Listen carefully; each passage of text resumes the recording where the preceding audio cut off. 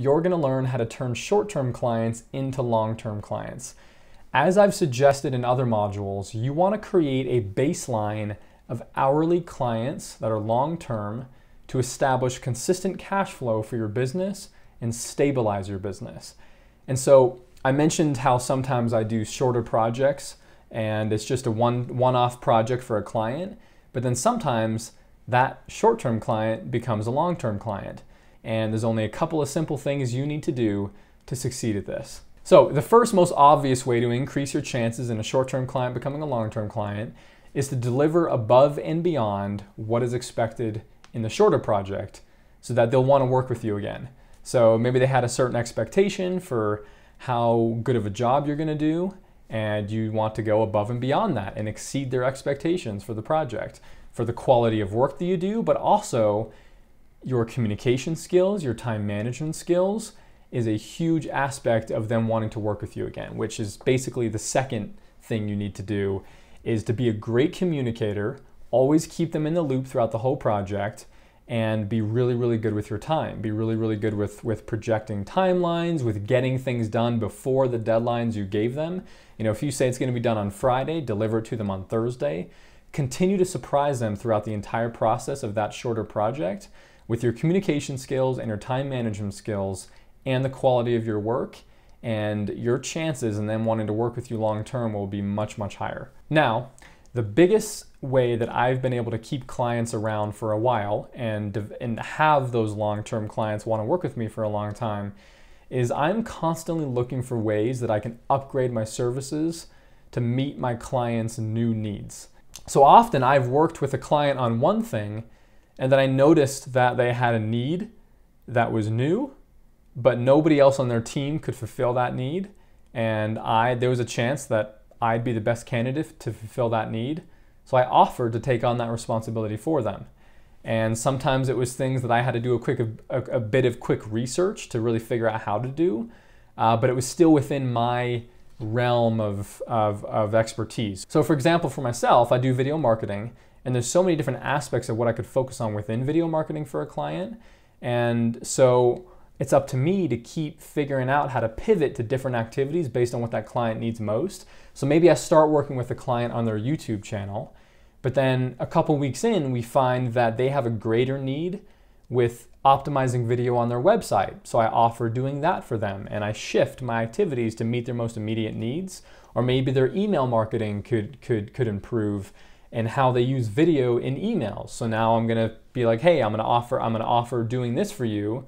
And now let's shift focus on this because I think this is going to be the most important thing we can focus on now within video marketing to achieve your business goals.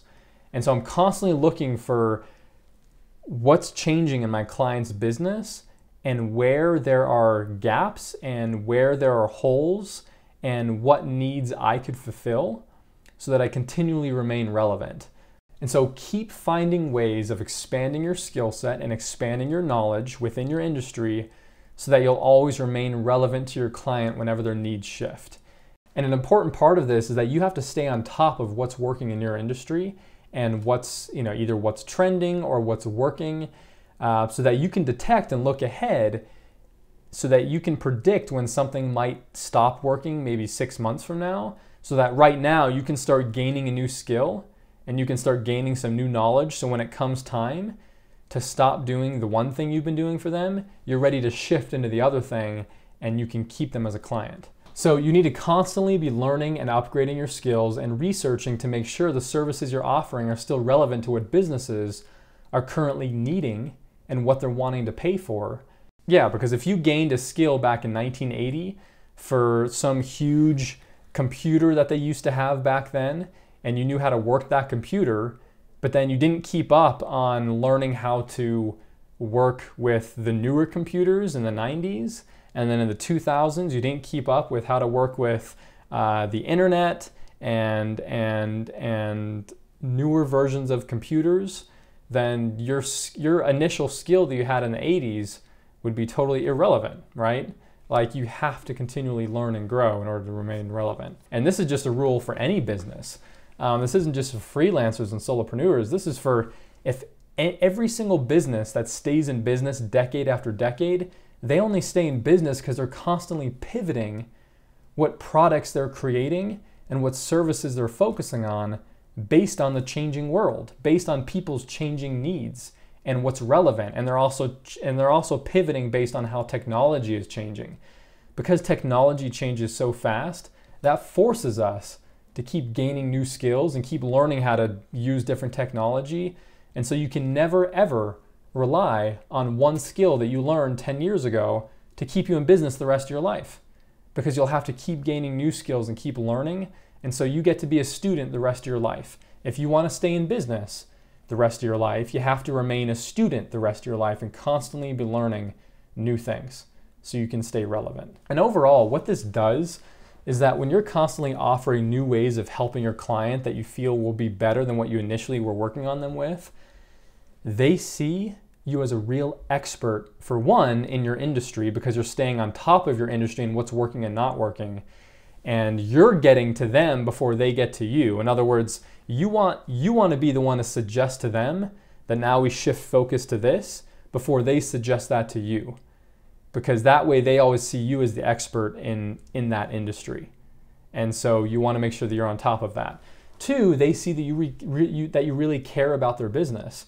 Because if you keep offering new ways of helping them that you feel will better grow their business and better solve their problem, then they see you as somebody who really cares, that really gets their business, but also really cares to actually grow their business, which means they're then willing to pay you more, right? Because they see you as a true business consultant, that you're not just a website designer, you are a business consultant website designer, and you're here to help them grow their business. Because yeah, if something's no longer relevant that you've been working on them with, if you don't have an alternative, then they're just going to end the relationship with you, and now you just lost them as a client. I had one client who paid me to set up a digital downloadable course on their website using a tool that I've never used before, and I understood the mechanics of kind of how it worked overall, but I did not know how it would work with that specific tool. So I had to study. I had to study up on how to do it, and I told them I could do it because I knew that I'd be able to, and they trusted my confidence, and I ended up doing it really well. But I learned a new skill just for that one client and something that they needed. And so don't be afraid to tell clients that you can do certain things that you actually haven't done yet, because of your confidence in your ability to quickly learn how to do it. And it puts the pressure on, but it's a good, healthy amount of pressure. But yeah, don't be afraid to try new things that you haven't tried before, because the client has a specific need and they have nobody else to do it. And so overall, just get really good at researching. If you're an expert researcher and you're an expert problem solver, you'll always have long-term clients. You'll always stay in business. Your business will keep growing. Because if you don't know how to do something, you'll be able to research it very quickly. And you'll be able to solve the problem very quickly and figure out how to do it very quickly.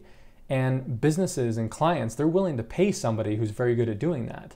They're willing to pay somebody who's a very good problem solver, that even if they don't know how to do it initially, they'll figure it out very quickly. And I've had that happen so many times where clients paid me to solve a problem I never solved before, but they trusted in my ability to problem solve. So they paid me to figure it out.